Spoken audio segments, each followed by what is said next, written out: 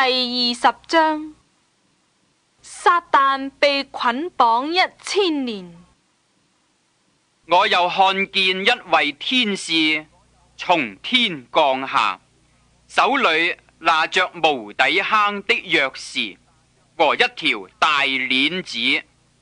他捉住那龍，就是古蛇，又叫魔鬼，也叫撒旦，把他捆綁1000年，扔在無底坑裏，將無底坑關閉，用印封上，使他不得再迷惑列國。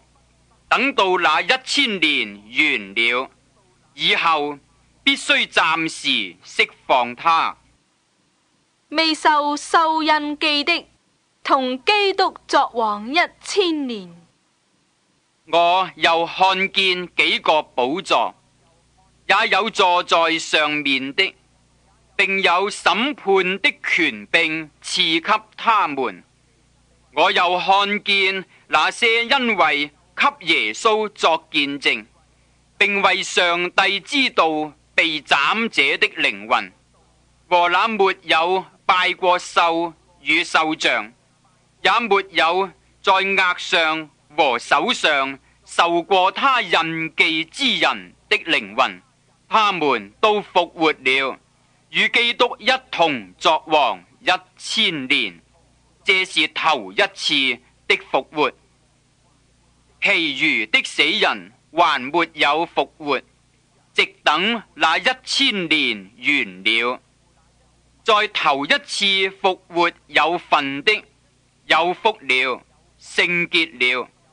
第二次的死在他們身上沒有權柄，他們必作上帝和基督的祭司，並要與基督一同作王1000年。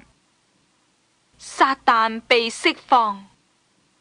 那1000年完了，撒旦必從監牢裏被釋放出來，要迷惑地上四方的列國，就是歌革和瑪各，叫他們聚集爭戰。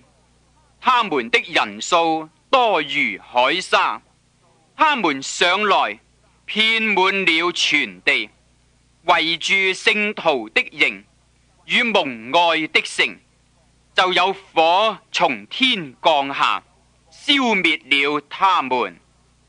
那迷惑他們的魔鬼被扔在硫磺的火湖裏，就是獸和假先知所在的地方。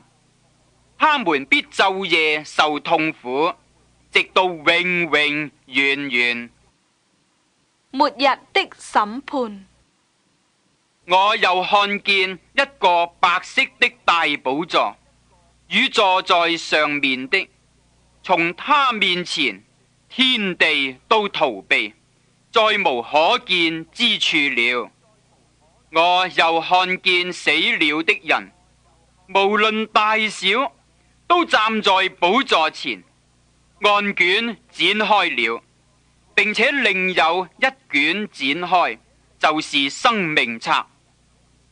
死了的人都憑着這些案卷所記載的，照他們所行的受審判。於是海交出其中的死人，死亡和陰間也交出其中的死人，他們都照各人所行的受審判。死亡和陰間也被扔在火湖裏，這火湖就是第二次的死。若有人名字沒記在生命冊上，他就被扔在火湖裏。